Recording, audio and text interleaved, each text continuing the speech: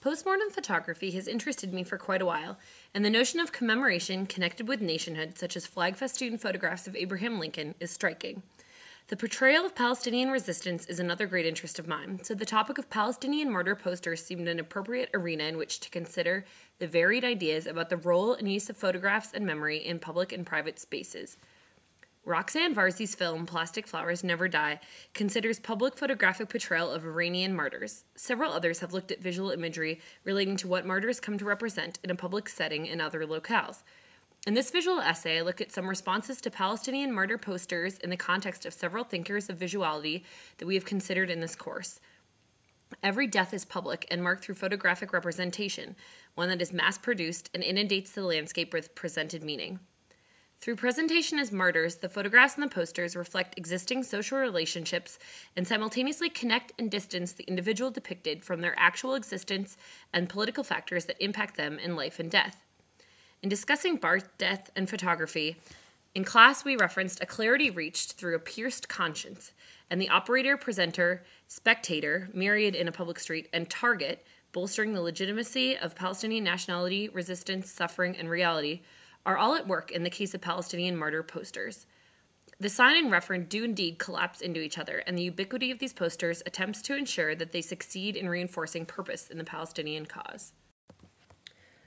Roland Barthes' commentary on a photograph of a man sentenced to death is that the punctum of the photograph is that the man is going to die, that this will be, and this has been, and that a catastrophe has already occurred. Over the course of this class, I've become increasingly interested in how photographs of the dead are used. This interest ranges from photographs of the accused and soon-to-be executed, a la Barthes, to photographs of martyrs that show young men and women, now known to be dead, in life, to images of dead bodies used to assuage personal grief and reiterate familial ties even when deceased, while potentially standing as political, national, and cause-bolstering images. I chose to focus this essay on how commemorative posters featuring photographs of Palestinian martyrs are exhibited as a presentation of personal and familial loss, as well as conduits of nationalist feeling and proof of fidelity to a cause. Using case studies of Palestinian poster exhibition by Laurie A. Allen and Laleh Khalili, and commentary and exhibition of photographs, particularly of the dead, by Bart J. Ruby and Corinne Krantz, I hope to at least scratch the surface of understanding how the ubiquity of martyr posters in the occupied Palestinian territories and Lebanon are viewed by survivors, claimed by political factions, and serve as personal and public ideological objects, receiving projected ideologies and reinforcing ideas about what Palestinian nationality has been formed by and stands for today. The word martyr is said to come from the Greek word for witness, and during the early Christian centuries, the term acquired the meaning of a believer called to witness for his or her beliefs, and, on account of this witness, enduring suffering and even death. This calls in an added layer of visuality, as witnessing may be associated with viewing an event. The concept of martyrdom is usually attributed to one after their death, which takes place in a circumstance of upholding beliefs in the face of challenge. The martyr may have been seeking death or simply living according to a doctrine or existence seen as resistant or contrary to a dominant, overpowering belief system or way of life. A simple search of images using the word martyr returns St. Stephen, the first martyr of Christianity, along with several other examples, such as Jesus Christ, as well as Gandhi, Sacco and Vanzetti, Martin Luther King, Abraham Lincoln, and scores of others. According to Allen, in Palestine, a martyr is a term used to refer to anyone who is deemed to have died as a result of the occupation, Christian and Muslim alike, not just combatants. This explains how images of children killed in the recent attacks on Gaza are titled martyr children. While the children were not actively seeking death in the name of the cause, by virtue of dying as a child in Gaza, the children are understood to be martyrs. In the occupied Palestinian territories and in areas that house a lot of Palestinian refugees, such as Lebanon, posters depicting Palestinian martyrs cover public spaces. The photographs used in the posters range from headshots to images of the individual wielding a weapon. Some of the martyrs actively engaged in fighting, others were killed due to their involvement in such activities as rock throwing, and others died while involved with everyday activities targeted solely due to their locale. No matter the cause, the faces of the individuals can be found on banners and posters, near their family homes, and in prominent public thoroughfares. There is great tension between national and personal significance of martyrdom drawn out through the many martyr posters and in public funerals in Palestine, And that's what I hope to talk a little bit about in this essay. While images of martyrs do sometimes show the individual in death, think of Christ on the cross, Palestinian commemorative martyr posters feature photographs of individuals in life. An image of the martyr's death or showing his or her wounds is rare.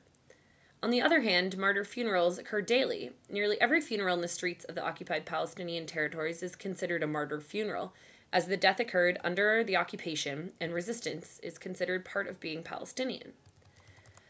Photographs of individuals that have died as a result of war and conflict mark the height of technological innovation in warfare and photography around the time of the Civil War in the United States.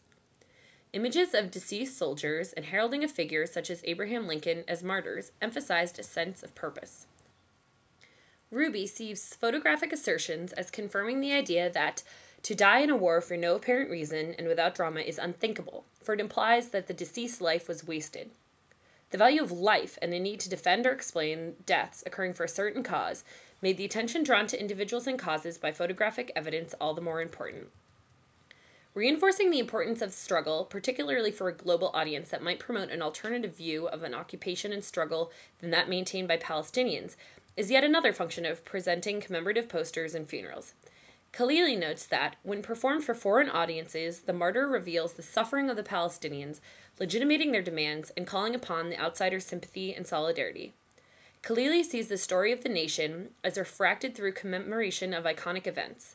More specifically, battles and massacres can be commemorated as heroic or tragic, depending on the circumstances and audiences, and coherence of a single national narrative can be subverted by the polyvalence of particular commemorated events. For Palestinian viewers, Allen considers the posters to be an important part of the process through which martyrs became icons. They represent their object, martyrdom or the martyr, by means of resemblance, just as any photograph does. The posters are semiotically complex, as they represent both the person who was killed and the martyr that person has become.